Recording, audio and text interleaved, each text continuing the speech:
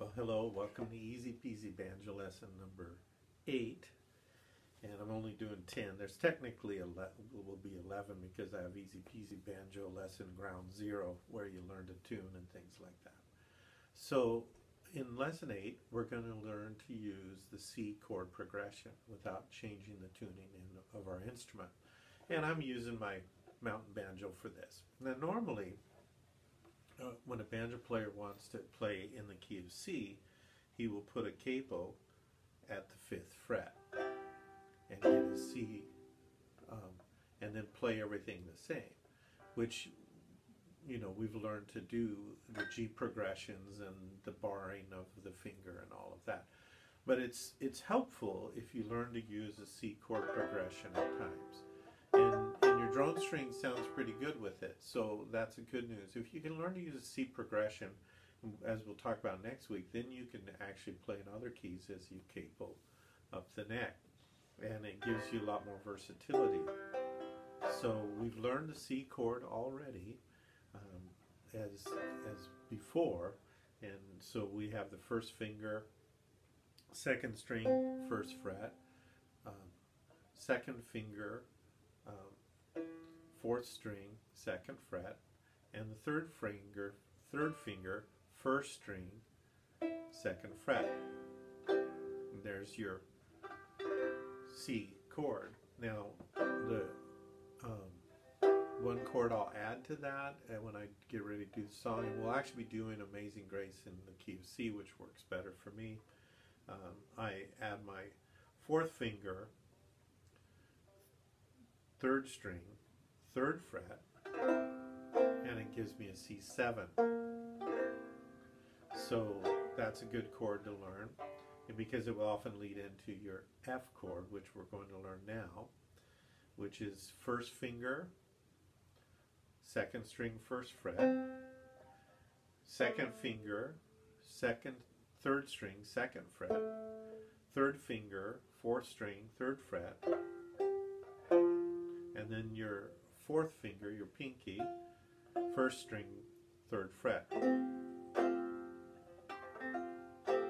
And if you need diagrams of those and you can't find them, or you don't have a banjo book with diagrams, feel free to message my channel with your email address and I'll send you one. And then the other chord we're going to use is the G7. And we know that G is our open string and G7 is just the, you can use any finger. I tend to use my 3rd finger, 1st string, 3rd fret, and then the other one will be an A minor, which we have learned in the past, but we'll go through it. And that's 1st finger, 2nd string, 1st fret, 2nd finger, 4th string, 2nd fret, 3rd finger, 3rd string, 2nd fret, and your pinky, your 4th finger, 1st string, 2nd fret. And those are all the chords we're going to use to play Amazing Grace in the key of C. And incidentally, those are most all the chords you're going to need to play any song. And one other chord we can use is our D7, which we're familiar with as an accidental that can lead into our G7.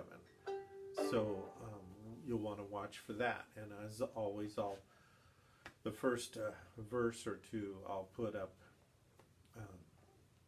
the chord names so you know when I'm switching. Amazing grace, how sweet the sound that saved a wretch like me.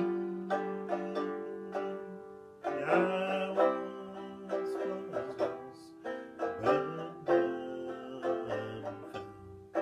Was blind, but now I see. 'Twas grace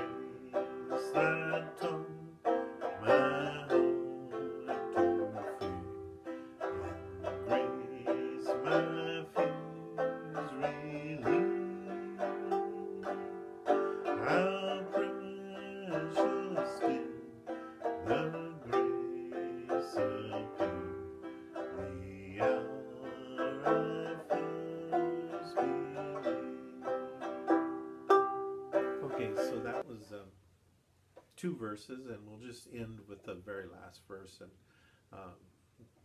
just so you have something to practice with. And we'll talk more about using our C chord progression in different positions next week. When we've been there 10,000 years, red shining as the sun, we'll know fewer days to sing God's praise than when we first begun. So that's a good thing to practice. I would encourage you to work with your C chord progression.